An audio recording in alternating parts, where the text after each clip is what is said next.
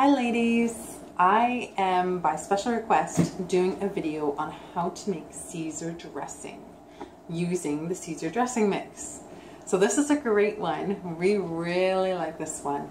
And the great perk about it is if you don't have a bottle of Caesar dressing in your pantry, get this out, mix up a quick batch, and you've got some Caesar dressing. So it's very handy. So let's get started. Now, what I've got here is the carafe. So this is the carafe for making salad dressing. You can use it for all sorts of things, but on the side is all the measurements there. So we go 1 1/4 cup, 1 cup, 3/4, half, and 1/4, which is really nice. So when you're mixing things, you don't even need to use the measuring cup separately. You can just mix it all here and keep track of it that way. So, and also a nice thing about this carafe is it has a screw top lid on it. So when you're done, you can shake it all together and then you can open it, screw top lid, nice and easy to use. Okay, so here we go. I'm using the funnel, the Epicure silicone funnel. I've got it ready and we are going to grab 2 tablespoons of the Caesar dressing mix. I'm using my spice spoon because it fits very nice in here. It's a little snug around the dressing mixes, but I just squeeze it a little bit more. So there we go, the 1 tablespoon. So you just pinch it a little bit. There's the second one.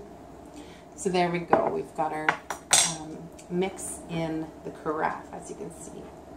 Next, I'm going to add 2 tablespoons of Greek yogurt. You can use mayo, maybe that's what's making it a little runnier, but you can use less liquid just to make up for it. As you can see, it's a nice thick consistency. So I'm going to add 2 tablespoons of the Greek yogurt. And there we go. I'm just pushing it through the funnel.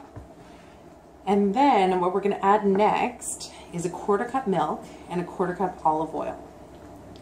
So there's not much that goes into the Caesar dressing. Nice and simple, which is what I love. It's great. So here I have the Epicure prep bowls, which come with very handy lids that you can prep your food, close it, and it keeps it nice and tight, no drip. So I'm going to grab this milk, I'm going to add it to the funnel, just slowly. The nice thing about the silicone funnel is I just squeeze it so it goes through. It's not like the hard funnels when you got to wait for the liquid to go through. So it's very handy. And here I've got my 1/4 cup of olive oil. So I'm going to add that in there. It's looking great. I love my Caesar dressing. And here I've got roasted garlic aioli. I like a little pinch of garlic in it. So I'm just going to add about, let's do half a teaspoon. So it depends on your preference. That's the nice part about making your own salad dressing. You put in what you'd like. If you don't like olive oil, use grapeseed oil, or use, there's different oils that you can try instead. And if you don't like mayo, use Greek yogurt. If you don't like Greek yogurt, you can use mayo, but it may be a little runnier than you'd like. But then you can add a little more mix. So it's really up to what you'd like. So here we go. I screwed on the lid. Now all I have to do is shake. No other spoons needed.